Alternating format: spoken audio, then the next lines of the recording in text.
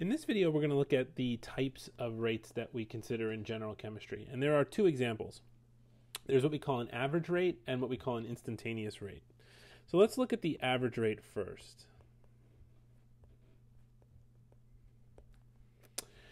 So an average rate is basically a rate that's taken between any two given points along a rate graph. So let's say, for example, we have the concentration of A versus time.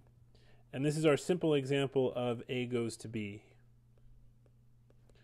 So in this case, A is reacting and going away to B. And we have this graph where the concentration of A is going away as a function of time.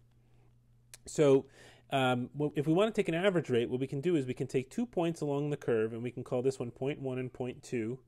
And we can kind of figure out what's going on in terms of, where we start versus where we wind up. So the average rate is basically the rate as taken between 2 points.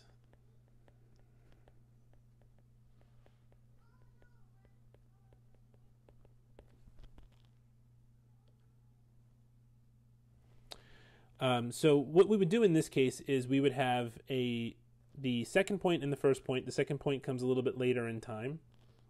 And to figure out our average rate, we would basically take a delta we would basically take the delta A, or the change in A, with respect to the change in T at those 2 points. So this would be the concentration of A at point 2 minus the concentration of A at point 1 divided by the time at time 2 minus the time at time 1. And that would give us the rate. And in essence, what we're doing is we're drawing a straight line between these 2 points, and we're figuring out what is the slope of that line. That's basically what you're doing with an average rate. And what that tells you is basically, that tells you sort of what's going on generally over a given period of time in a reaction. So in essence, we're kind of making a triangular graph here, and we're figuring out what the slope of that hypotenuse is as we have a change in concentration in it over a change in time. And you can kind of think of it as averaging out all of the different points between those 2 points and sort of summarizing it as a single average rate. Now, that's useful if you just want to kind of get a general feel for what's going on. But you can imagine that the rate at time 1 and the rate at time 2 might be substantially different, because as time goes on, it looks like this thing is starting to slow down a little bit. So yes, it's giving you an average rate, but you're not really getting that instantaneous information as exactly what the rate is at any one of those points. So that's why we have the other one, which is called the instantaneous rate.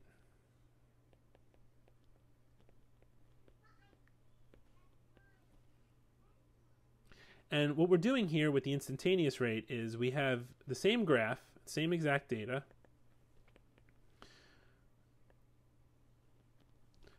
It might look a little different, but it's the same exact data. And in this case, we're actually going to do some calculus. So what we're going to do is we're going to say, well, let's say we want to know what the exact rate is at point 1 and what the exact rate is at point 2. Well, to figure that out, what we would need to do is we would need to basically draw a tangent line with respect to the curve at those 2 points. And you'll see when I draw the tangent line with respect to the curve at those 2 points, they are dramatically different in terms of their slope. So you can see that at point 1, the products are being consumed much faster than at point 2, because the slope of that one is much steeper at 1 than it is at 2. And you'll notice both are negative slopes. So that's just important, and that's why we put the negative. So this tangent to the line at those points gives you the instantaneous slope. And this is actually where the calculus comes in.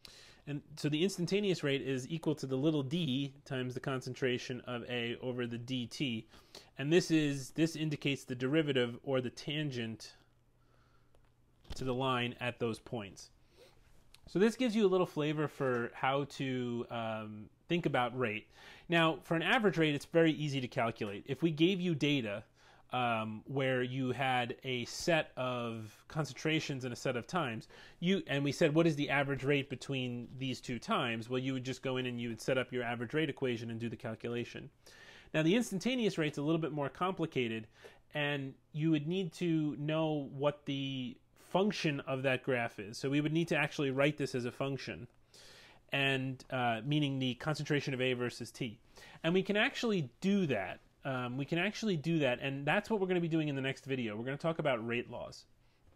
So we're going to look at how we can actually construct a function of rate in terms of the concentration of A, and that's how we're going to be able to get information about the instantaneous rate.